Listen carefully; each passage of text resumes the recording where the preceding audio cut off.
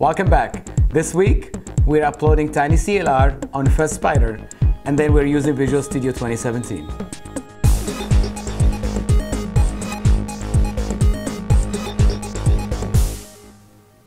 As you might know, with the latest release of TinyCLR, we now support all of our NXP devices. We added the NXP support package to TinyCLR sources, so you could actually even port it to other NXP products. But as out of the box, we give you EMX support, we give you USB-EZ support, G120 support. All that is already included in TinyCLR today, the 0.6 release. And this will automatically include the FEZ Spider, since FEZ Spider I uses EMX and FEZ Spider II uses G120. We have thousands of these out, and there are some people who are not very happy that they couldn't use the latest Visual Studio.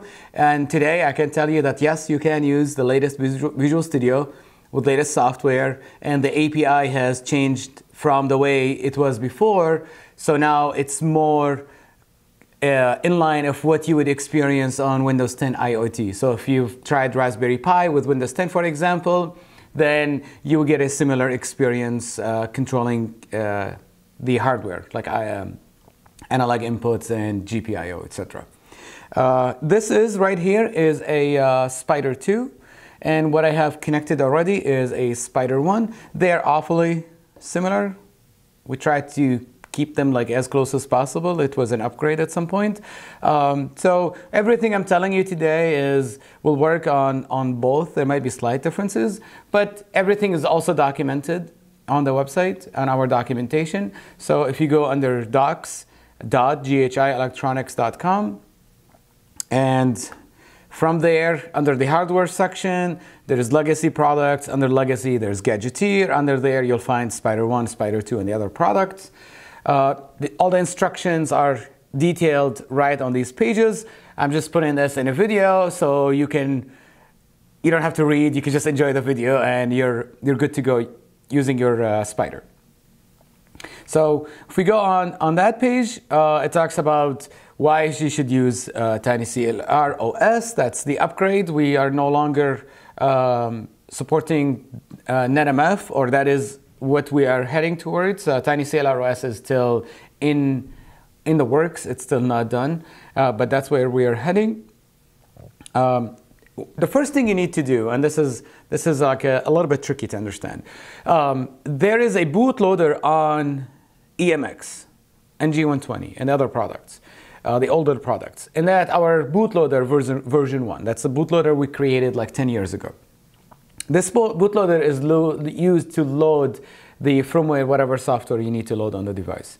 Now, since then, a lot has changed. We were like Windows XP or even before that, and then 7 and 8 and whatnot, and now we are at Windows 10.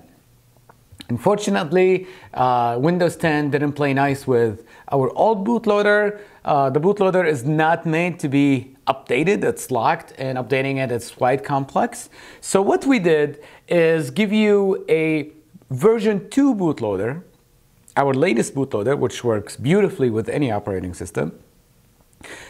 We give you this bootloader, and this bootloader sits on top of the version 1 bootloader. That doesn't get erased. This is just sits as a second one. So the system boots up, it runs version 1. Version 1 hands execution to version 2, and then version 2 takes over, and everything from version 2 up is the same on all. You get the same experience on all products. So if you're, for example, we're working now on an update tool, TinyCLR config tool, to help you with update firmware. Once you have loaded version 2 bootloader, then this tool will very easily will help you in updating the firmware with couple clicks, and even downloads the files for you. That's still in the works. Today, I'm showing you the manual instructions. You need to understand this anyway. Most of you are experts and you want to know the details. So we're showing you the details, explaining anything.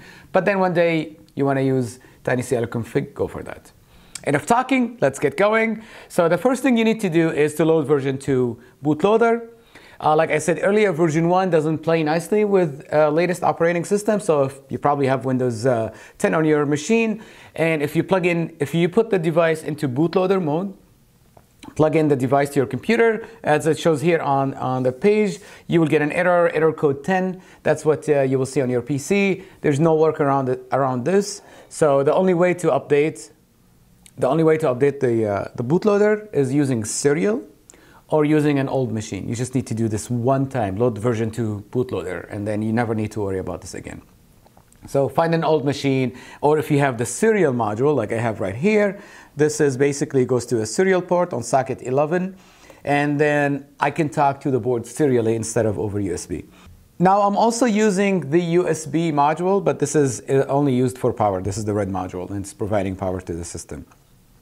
So step 1 is you need a pen or something pointy, and you need to change these switches to the on position. They're all in the off position, so I'm just going to do all 4 of them in the on position. And now they are. Press reset. This is going to reset the board, and because I set all 4 of them, the board is in bootloader mode and it's in serial mode. If you want it in USB mode because you're using an older PC, you can do switches 1, 2, and 3. Just skip switch number 4. Again, this is all detailed on the website. So after I do this, I go to I open a terminal software. We use TerraTerm.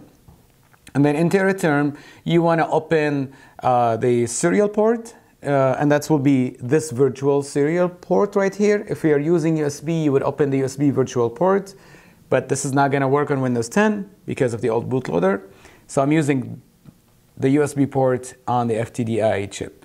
Your PC should load the driver automatically for that. If not, then you can find the drivers on the FTDI website. Open the port. Now this is the real serial port, not a virtual serial port. So you need, in this case, you need to change the baud rate to 115200. So go to serial port settings and change the baud rate to 115200. And from here, I can now enter E. It has to be, it's case sensitive, so shift key. Erase all memory. Are you sure? Yes. And this will now go through erasing the entire memory on the EMX module. I'm doing EMX Spider I, G120 on Spider II, very similar. I would still recommend you take a look at the instructions on the website. It's done, and now I need to load bootloader version 2. Normally we would load TinyBooter, but before, and now we're loading the new bootloader. X, start file transfer. From here, transfer, it's an X modem, transfer, send. I need to select 1K, and then find my EMX bootloader. It's a GHI file type. And now it's deploying. See some LED blinking here. It's talking to the device. It's done. And now I change all switches back to the off position. That's all we need to do. And from this point on, it's very easy. You don't need to worry about getting a machine running Windows 7, and you don't need this. I can actually disconnect it right now. I don't need it. So reset the board. I did reset. I'll reset it again. So the board resets. I heard some noise. That's because the bootloader is running on here in virtual serial mode. So now your PC will detect a serial device. This is a virtual serial device. So close your TerraTerm at the terminal software and reopen it. And now you're going to see one at a different COM port. Open this other one. And now you're talking to bootloader version 2. The commands are very similar, but to upload the firmware, you're going to use U command to upload. So U, enter. You have to hit enter. And then it's going to ask you, are you sure? Yes, enter. Same thing, it's waiting for me to load the firmware this time. So I go File, same as before, X modem, send. I have to select 1K, of course, and then I will find the EMX firmware this time instead of the bootloader. Select the firmware, loading the firmware. It's almost done. Okay, it's finished. That's it. Reset the board. Ta-da! Now it's running TinyCLR OS. now I can go to TinyCLR instructions and learn about TinyCLR and how to use it, and that will be the same on any device running TinyCLR.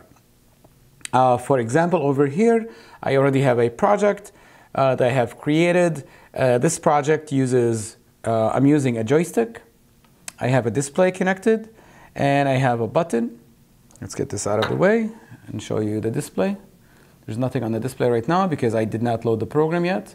So now, how do I know where to connect things and what to do? Well, first of all, with Gadgeteer, each socket has a name. So if on a joystick, it's A-type socket, so that's analog. You don't need to remember what the A stands for. It's just, it's an A socket type. Just find any socket type A on the board, and that's where you want to connect it, one of these A sockets. Now, we have, with this latest release, have included pin mapping for everything, including the Gadgeteer boards. So the beauty of this, so for example, like over here, I have FEZ Spider in my code. If I hit period, this gives me a list of like all the things available on FEZ Spider. So you don't have the visual designer you used before, but IntelliSense tell you a lot of things. So we have ADC channel, period. And then this gives me what sockets 9 and 10. I automatically know before looking that sockets 9 and 10 are analog. And then on socket 9, it gives me pins 3, 4, and 5. So I know these pins are analog. And this is how you can quickly find which pins you find the pins you need without using the designer, using IntelliSense in this case. Now, how do I know which pin 1 and pin 2 and whatnot? We have also documented this. So if you go under documentation, under legacy, there is a tab for modules.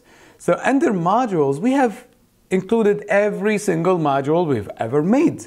I think some of these we never even sold some of these. But anyway, we made it, we put it on there, and we're including the schematics and some details. Now, the goal is, over time, between us and the community, we can build like simple drivers that you can use to utilize all these modules. And some of them don't even need drivers, like a button. A button, if you look at what the page says for a button, actually, let's look at it right now. A button, it just says pin 3 is the button on a socket, and the LED, there is an LED on the button, like a tiny LED over here, and this LED is on pin 4. So all you have to do is, this is a pin, like you'd use any pin. So we included the pin mapping for you. You just say FEZ Spider or whatever main board you might be using, .GPIO, whatever socket you want, and it gives you a list of the sockets that are available to you. So let's say in my code I have socket 10, so that's the one I chose. And then now I need to pick pin 3. And that's the pin that's connected to the actual button on the tactile switch right here on the button. If I want to blink the LED, then that would be GPIO .GPIO pin .socket 10 .pin 4, because pin 4, as the documentation shows. The beauty of this is, while you're not using drivers, which make things a little bit easier, like it did with Gadgeteer, your code is pure TinyCLR. It's pure Windows 10 IoT-friendly API. So you're moving your code to, let's say, Raspberry Pi running Windows 10 wouldn't be as much as a challenge, because you're not using any third party. If Gadgeteer is a third party, you're not using any third-party library here. So in this demo, let me deploy the demo. So now it's finding the device, compiling, loading. Yep, everything is as expected. Deploy succeeded. Loading the debugger, and this is running. So in this demo, I have a circle on the screen, and I'm using the joystick to move a circle, draw a circle on the screen, and I'm using the button to clear the screen. So clear, draw, press the button. Clear. This is everything you need for Gadgeteer. We talked about chain of trust. We talked about how we have your back in last week's episode. And this is yet another example of how we care and how we are going to be always there to help you as much as we can. And I think we're done talking about old stuff. We have covered all that in details. And now it's time to talk about new things. Some of them you have seen, some you haven't seen. Are you excited? I am very. We'll see you next week.